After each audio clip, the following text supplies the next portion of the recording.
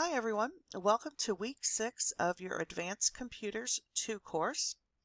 This week we are beginning chapter 3 on Excel charts. So this is all about how we use charts and Excel in conjunction with each other. So this particular PowerPoint has 31 slides, but we are only covering up through slide 19. So just make yourself a note of that. We're only going up through slide 19, so about half of the chapter again. So let's kind of take a peek at what we have to expect this week and next. We're going to look at selecting a data source, and we'll talk a little bit more about that once we get into that topic. We're going to look at choosing a chart type, moving, sizing, and printing a chart, adding chart elements, and then the following week we're going to go ahead and look at formatting those elements, applying styles and colors, modifying the data source, and creating and customizing spark lines. So let's look at some chart basics first. What is a chart? A chart is just a visual representation of some sort of data. So the visual representation can be different depending on what kind of data we have to show. So the important thing to remember is how important it is to choose the right type of chart to go along with your data. So you don't want to just use anything. You want to make sure that you choose wisely so that it goes with what it is you're trying to show.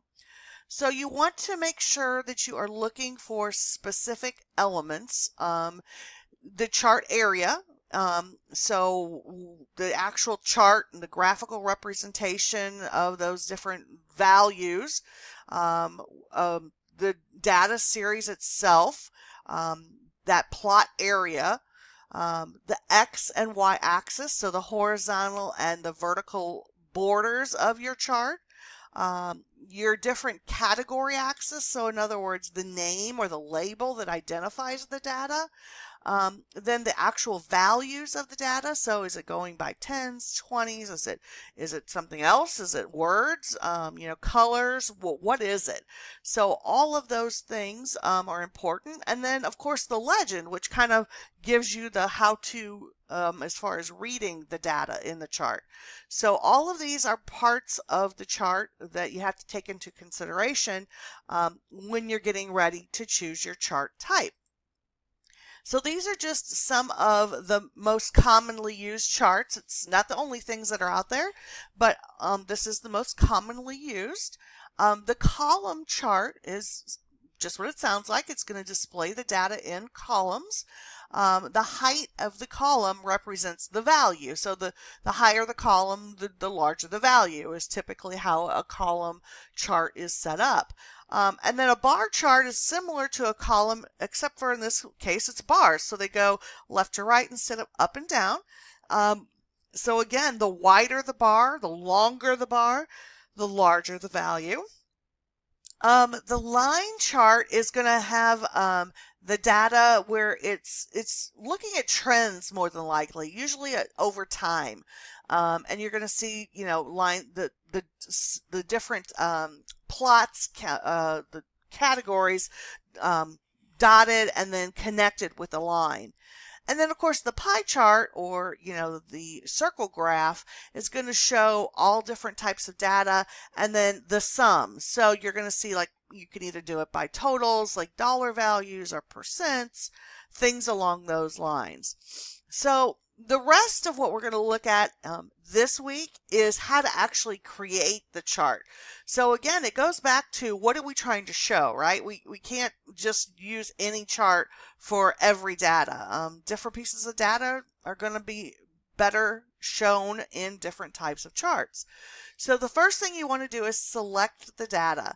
And if you do a quick analysis, it's going to kind of give you a quick little blurb as to what are the different ones that are going to look best. So you can actually kind of slide back and forth along the different types of charts so you can see what it would look like without actually finishing it. So it'll give you a really good way of getting a quick overview in order to decide what chart is going to work best for your data. And then once you've picked that, then you can click the little thumbnail to actually pull it up. So it's going to, kind of show you how to do that, and then what the results are once you've done that. So keep in mind that even if you choose, for example, a column chart, okay, here's one type of column chart, but there's more than one kind. You can have a regular column chart, or you can have a cluster where it's going to show several different pieces of information. Here's another example of where you've got several pieces of information. One's for 2010, one's a projection for 2020, things like that. Then you can also stack them, so you can put the information one on top of each other. So just because you're looking at a column chart doesn't mean you have to stick with the old, plain Jane, one column shows this type of thing. You can mix and match and make it look whatever way is most appropriate for your particular data.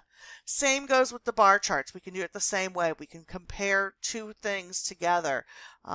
We can do a line chart where we compare several different things. Again, we got different colors for the lines so that we can look at trends over all different types of categories.